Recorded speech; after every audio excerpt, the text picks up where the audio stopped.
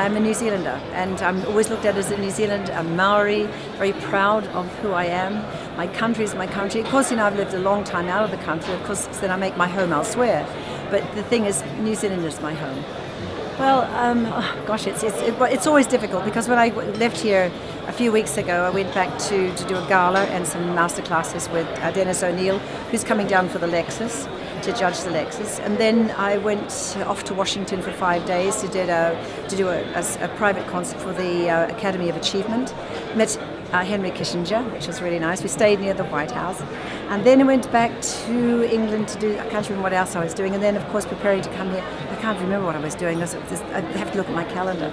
And then coming out here, now I've got to go back, and I've got a concert in a couple of weeks' time, along with teaching and meetings and the Cardiff Singer of the World next year. We're trying to get that on the right track, because some of the things I don't approve of. And being a patron, I didn't think they'd think I was going to be quite so vocal.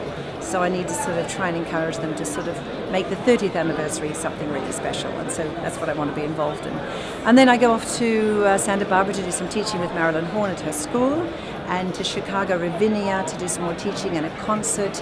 To Argentina, I go there to judge, come back, do a concert here and there, and just a lot of things ongoing. It's every day something to do.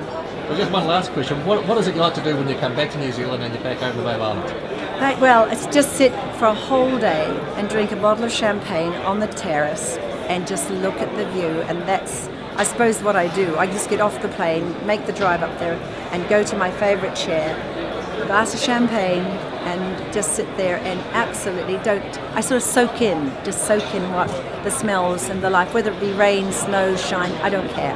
I just stand there and just look at the wonderment of peace.